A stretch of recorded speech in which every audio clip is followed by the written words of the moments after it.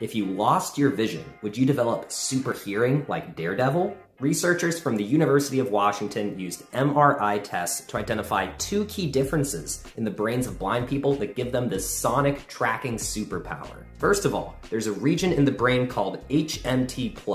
That's what lets people who can see follow around and track moving objects with their eyes. HMT+ isn't really involved in the hearing of people who have working vision. But for the patients in the study, the same region of the brain was super active as they were listening. This suggests that HMT+ fulfills the same role for blind people, but only using the sounds they hear, helping them much more accurately hear where things are, what direction they're moving, and how fast they're moving.